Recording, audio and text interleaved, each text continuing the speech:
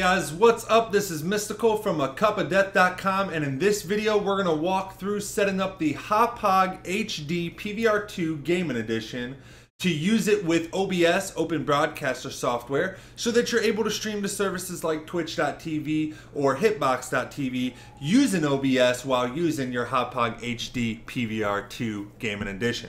Alright, so jumping right in, you need three different things set up in order to do this.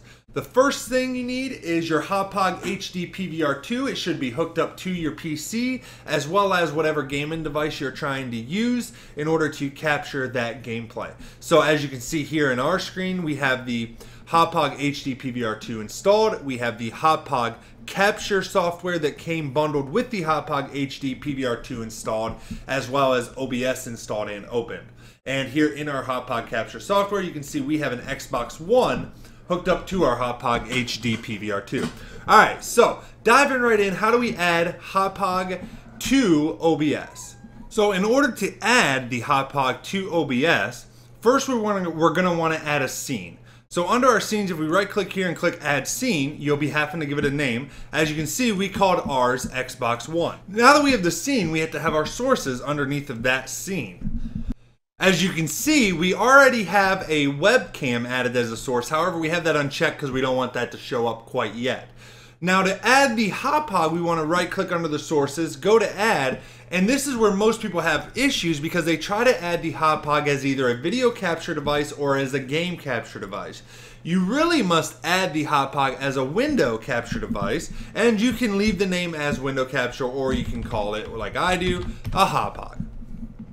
Now, under the window capture, we're going to want to select under the window the Hauppauge capture window. That would be the Hauppauge capture software window that we have open.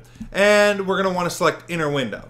Now, some people on some videos you watch, what they do then, because if we add this and then preview our stream here, you'll see that this captures the entire Hauppauge capture software screen, including all the extra stuff that we don't necessarily want. Because in our videos and our streams and stuff, we just want the gameplay with then, something over a webcam overlaid or whatever it is that you want overlaid on top of that. So, how do we fix this? Well, what some people do is, if we stop the preview, actually keep the checkbox, we'll right click, go to properties. They'll use a sub-region. So they'll have the Hauppauge capture selected, inner window, click sub-region, check mark that box, hit select sub-region, and you can adjust this box to only cover the game screen. You can then press the OK button, and it'll have that selected region as your thing. However, there is actually an easier way, and that is that if you have the Hauppauge added, and under properties you have the inner window selected, when you double click on the game screen in the Hauppauge capture software, it'll make it full screen on your monitor like this.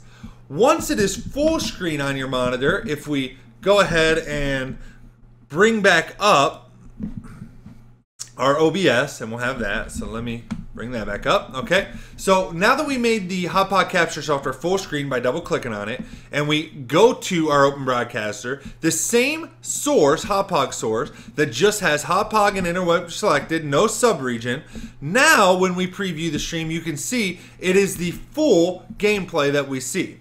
Now, if you go in and out of full screen, so here I will go back to the Hauppauge capture software, double click to go back out of full screen, which will pop it back into here. You can now see it's messed up here on OBS. In order to fix that, all we do is uncheck and recheck the box next to that source, and it fixes it and puts it back. Although once you have this full screen on your computer and you're playing on your 360, you're more than likely going to switch your TV or monitor source or whatever to your Xbox, so it won't matter that this stays full screen and is covered up. And if you have a second monitor, you can actually drag OBS to the second monitor, off the screen to the second monitor, and then have this full screen on your first monitor, and then you'll be able to still edit all your stuff in OBS and do all your things in OBS, even while this is taking up one screen. And this might be on the same monitor as your game system, but once you change the source, this won't even be in your way, and you can have your OBS on your second screen which will still allow you to do stuff on that while you're playing your Xbox on your main screen. Okay. So that's it, guys. It's really that easy. It's nothing super complicated. Like I said, it's just a little weird because everybody expects it to add a little differently in here, but it doesn't. So I just want to thank you guys for watching. If this video helped you out, make sure that you guys hit that subscribe button below. Make sure you also give us a thumbs up and a share if the video helped you out. It helps us out here at Cup of Death tremendously. And also by subscribing to our channel, it lets you know every week, every Tuesday when we release these tutorial videos. It'll give you a notification of that, as well as any other videos we release here on our YouTube channel. Alright guys, thanks so much for watching, and until next time, peace out. I'll see you guys in the game. Later. Let it go, make my body go, make our bodies high.